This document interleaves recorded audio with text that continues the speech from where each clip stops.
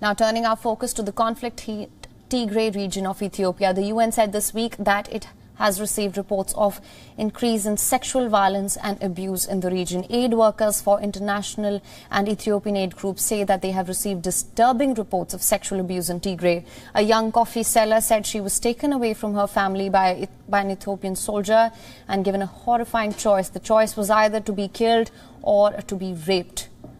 The UN said that the reports have also emerged of people being forced to rape relatives or have sex in exchange for basic supplies.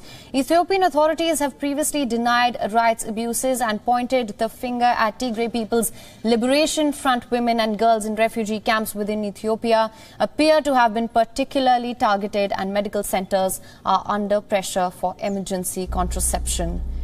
Ethiopian Prime Minister Abiy Ahmed, winner of the 2019 Nobel Peace Prize, had launched military operations in Tigray in November last year in response to Tigray's regional party defying federal government orders to hold the election. Since the conflict began in November, thousands have died and over 50,000 people have fled to neighboring Sudan. WION is now available in your country. Download the app now. Get all the news on the move.